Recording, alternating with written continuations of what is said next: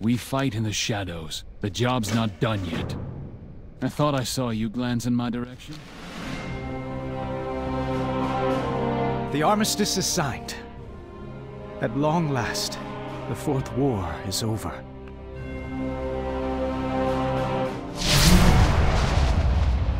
Not while the Black Moon still cries out for vengeance. Not until the Horde has answered for its treachery. Further bloodshed will not bring back the fallen. We must renew our hope and forge a future for those who survived. And when the next war chief musters an army, will hope save you if it is Stormwind that burns? I know it's difficult to trust, but there are signs of change within the Horde.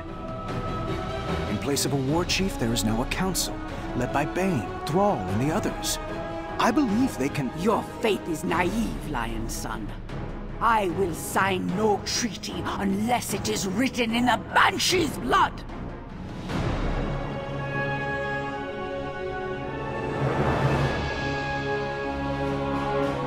There is truth in her words, Anduin.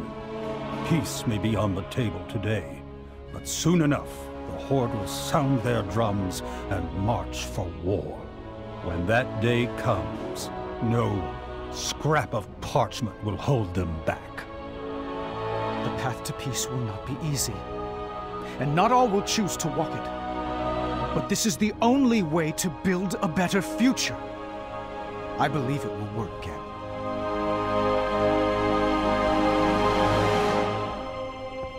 It has to.